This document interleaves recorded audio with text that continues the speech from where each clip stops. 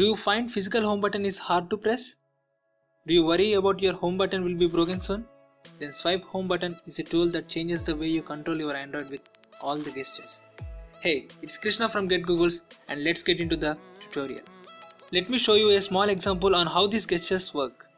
When I swipe from the bottom of the screen, I can access settings.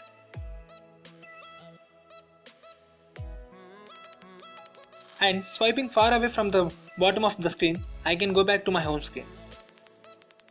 Swiping left and down can access my task manager.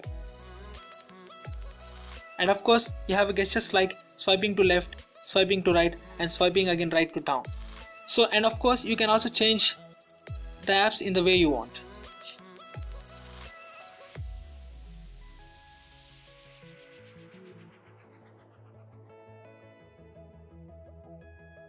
Open Play Store and search for Swipe Home Button. Open it and install. Once you install the application, launch it. Here you can find few options. Enable gestures, start at boot, transfer notification icon. Select the three of them. Next, select binding app. Here you can find some options like swipe up, swipe far up. You have seen previously when I swipe a little upwards, I can access my settings. When you swipe far up, I can access to my home screen, and you can also change the applications here. For example, let me show you. For example, swipe up left.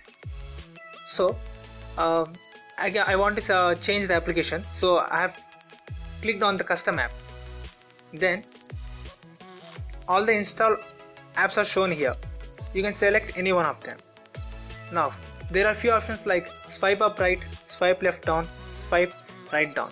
You can change the applications for these gestures, and you can access with any app. If you are using WhatsApp, if you are using any application, you can access them directly. Guys, this was my tutorial about how to enable gestures on your smartphone.